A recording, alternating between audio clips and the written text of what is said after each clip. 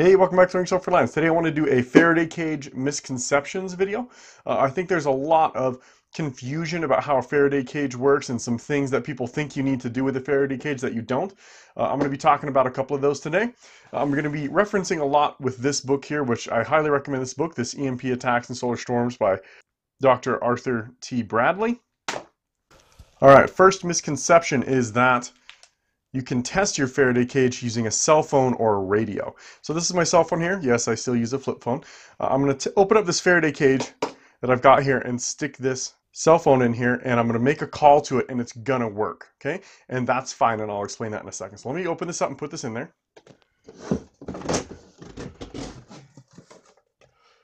Right in like that. Let me turn up the volume to make sure you guys can hear it. Make sure the bail is locked. Okay. Okay, I'm using my wife's phone to call it.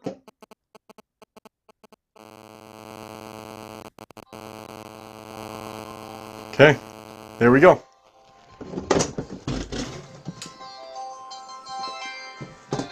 There we go. My wife is calling me on here. Now, why did this work? Why did this work? One thing I like to think of with a Faraday cage is that this isn't a wall that blocks all of the radio frequencies. What this is more like earplugs. Okay, so when you go and you shoot your firearm, you put earplugs in your ears, and you can still hear guns going off, but it doesn't damage your ears anymore. That's what this Faraday cage is going to do. This cell phone is made to use tiny amounts of power, amounts of wattage, and still be able to make a phone call. It can receive a small amount of power, still make a phone call, send and receive. Okay, same thing with like a ham radio or a walkie-talkie or something like that. If you put a walkie-talkie in here, you're still going to be able to hear the transmission coming out of this Faraday cage. That's because this isn't blocking all frequencies, it's just toning it down so that it doesn't damage the electronics. In the same way that earplugs lower the decibels that you hear, and so that your ears don't get damaged, this metal skin here, this metal cage here, is going to lower the decibels of the radio frequencies, and it's going to prevent your electronics from getting damaged. Okay, that's misconception number one. I think a lot of people really misunderstand that. There's a lot of YouTube videos of people putting a radio or their cell phone in there, and then it doesn't quite work, and they're like, what? I think it's working. A lot of this stuff is covered in this book. Highly recommend it. Misconception number two, let's go right into the book here.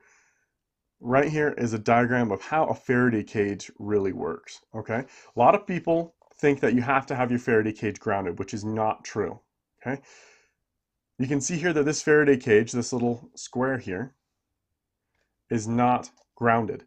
This isn't going to be redirecting power into the ground. What it's going to do, as demonstrated in this diagram, is the radio waves are going to hit this and induce a magnetic field in here. So radio is going to hit this thing. It's going to create electricity inside of this metal. When it does that, it's going to create an opposite electromagnetic field inside of it. Okay, so the metal receives radio, creates an opposite field because of that charge, and inside of here it becomes a net zero electromagnetic field. Okay, so let me give you a little shot of this diagram here. You can see the electromagnetic field gets induced and it's going this direction, and inside, because the electromagnetic field induced in here inside the metal, it creates an opposite field. See that it's pointing the opposite direction, creates a net zero. You don't need to have your Faraday cage grounded because the metal is going to create a magnetic field which is the opposite of the magnetic field that you're receiving. Okay, started around quite a bit through that, but hopefully that makes sense to you guys. Next misconception is that an EMP or coronal mass ejection is going to take out all electronics. Okay, that's not quite true. Let me show you a little diagram from this book here. The different weapon creates a different frequency of the EMP, and different frequencies are going to affect different electronic devices. Okay, so like a cell phone is going to be affected mostly by high frequency EMPs. Okay, if we have a coronal mass ejection from the sun, we're going to have something like a low frequency EMP, and that's not likely to affect this electronic, but it is likely to affect something like the grid and power lines, so I won't be able to charge this. So the end result is that most people are going to not have power, but this electronic might still work. So something like a flashlight or something that's vital, if you've got some solar power or something like that, you'll probably be able to charge it.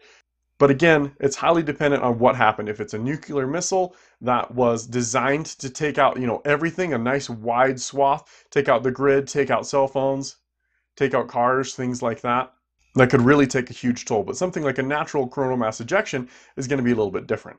All right, next misconception, and this is going to ruffle, I think, quite a lot of feathers. Some people have a really romanticized view of EMPs, but according to this book here, not every car in the world is going to suddenly stop working. A lot of, I've read quite a few EMP books, and in the books, if your car is older than like 1980 or something like that, you're good. The thing's fine. After that, completely ruined. It's a giant paperweight, right?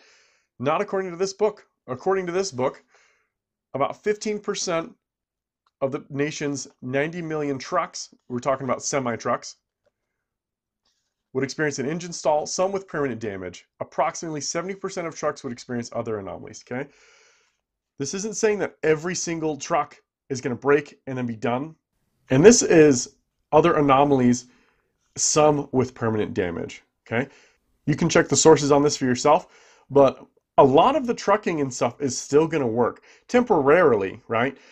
If they can't get gas or something because there's no grid to provide the truck with gas, obviously the truck's not going to work, but the truck itself might be fine. So if you can store up some fuel, even if you've got a modern vehicle, it very well may be that your car is going to keep running, even with all those microchips that everybody claims is going to die. That's according to this book. I found this to be really informative here. Nice quick tip here is testing suggests that an EMP would cause approximately 70% of cars and trucks to experience an anomaly, with 10 to 15% immediately stalling. But again, that's not permanent damage, okay? A lot of vehicles are probably still going to work. Sorry to ruin that bit of a romanticized thing. I know a lot of people love the idea that we're all going to have to suddenly be Amish, but I don't think that's quite going to be true. All right, guys, that's it for the misconceptions. Let's move on to some Faraday cage talk here. So I've got this Barons or Berens or however the heck you pronounce this 6-gallon steel can here. I've reinforced it a little bit on the lid here. Let me pull this lid off and show you. A little bit of this aluminum tape here around some of the seams just to make sure that this thing is good and sealed. Now, this is my small Faraday cage, and this one I use to keep my bug out bag equipment in, such as flashlights and radios and things like that, a solar panel and a battery. I pull those out and move them into my bag when I do a mock bug out, but I keep them inside of this Faraday cage because they're so valuable. I don't want to keep them in a sealed one. I have another one that I have sealed with this same aluminum tape around the rim here, but then it makes it really difficult to open and expensive to open and close and open and close, as I use this thing very often. So this is just a small Faraday cage just for a couple of bags worth of items, okay? Let me show you what we got going inside here. So I'll pull the lid off. And first thing you see is cardboard. This thing has got tons of cardboard all the way around the edges of this here, on the bottom and on the top. That way the electronics cannot physically touch this metal here, because remember, this is going to have an electromagnetic field running through it. This is going to be electrified, right? Which is going to wear off after the EMP is done. I got this Faraday cage on the recommendation of this book. This guy tested a whole bunch of different Faraday cage styles here. So he's got a large can. This is the same can that I've got, a larger can. I've got the same one, ammo can, another one with some perforations in it, a microwave oven, and like kind of a gun safe. I think this is probably one of the most valuable diagrams in this book, this little chart here. This shows the effective field negation of the specific Faraday cage that he tested, okay? So right here, this is my garbage can, right? This is the one I've got here. You can see, depending on the frequency that he used to test this, my Faraday cage here would probably reduce over 50 decibels of the 100 kilohertz range, okay? And that changes depending on the different frequency. My taped garbage can downstairs, I do have things in a sort of static bag down there, so I expect to get something more like this. But this one doesn't have that static or the extra taping, so I'm just going to consider it like this. This, I think, is so valuable coming out of this book, because this lets you know really per frequency, depending on the event, a nuclear bomb or a coronal mass ejection or something like that, how effective an item is going to be. Okay, so I mean, we've got this fire safe here, and it helps. Look at that, right? That's some decent reduction, but it's not quite as much as something like just this can here. So I got this can, I think, for like 15 bucks, something like that. It does have this nice locking bail. You can see right over here, it's got this kind of loop that comes out, and it really holds the lid down nice and tight. He talks about this one specifically in his book because he talks about how people were complaining that this bail was too hard to open, and it held it down so tight they couldn't open it. And he's like, that's exactly what you want, All right, guys, that's it with this Faraday cage here in this misconceptions video. This is a very simple Faraday cage I think anybody can do. I mean, you just buy this guy. You can buy it at your local hardware store like Home Depot or Lowe's. Make sure you get the one with a lid, and preferably with this locking bail like this here. Really holds it down nice and tight. Make sure you got it on right. You can pick up some aluminum tape if you want. This is for duct work, so you can go to the duct aisle and purchase that aluminum tape if you want, but I don't think that's quite necessary. I threw that on there because I already had it for the larger Faraday cage. Then you just cut out some cardboard in a circle or 2 circles, and just bend it around for the edges here, and that's it. And then you can put some items in there. You can put it in a static bag like he recommends in this book. But as you saw in the diagram, that doesn't make a huge difference, but it does make some difference. All right, I want to throw this on here at the end. I don't think that a Faraday cage is for everybody. If you're new to emergency preparedness and things like that, just skip it. I think this is over the top and unnecessary for most stuff, but I did it because I can, and it wasn't that much money to me to just buy this can and throw some cardboard in it and some electronics that I already had anyways. So if you're new to emergency preparedness, stuff like that, get your food, get your water and stuff set back, and then maybe later think about doing something like this.